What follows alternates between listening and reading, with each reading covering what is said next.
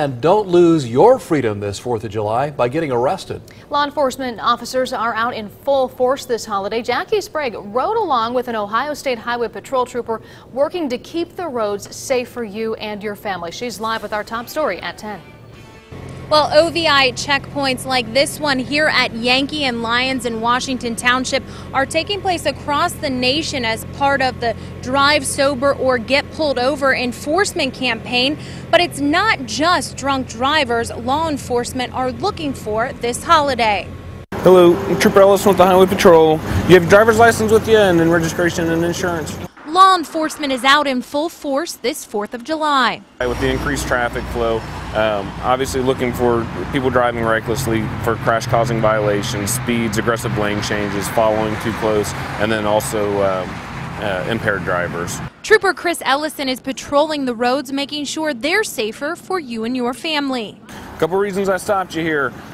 First of all, whenever you made your right-hand turn off a north line, you didn't use a turn signal.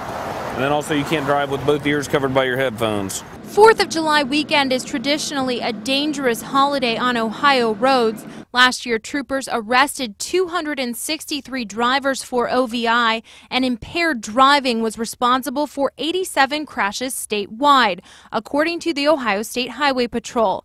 And Trooper Ellison has some advice for you as you hit the roads to celebrate. I would advise people to watch the way people are driving. If it's very clear that they can't maintain a lane of travel, they can't maintain a steady speed, and then also watch for people with open containers or drinking while they are driving. So everyone makes it home safely this holiday. All right, you be careful tonight.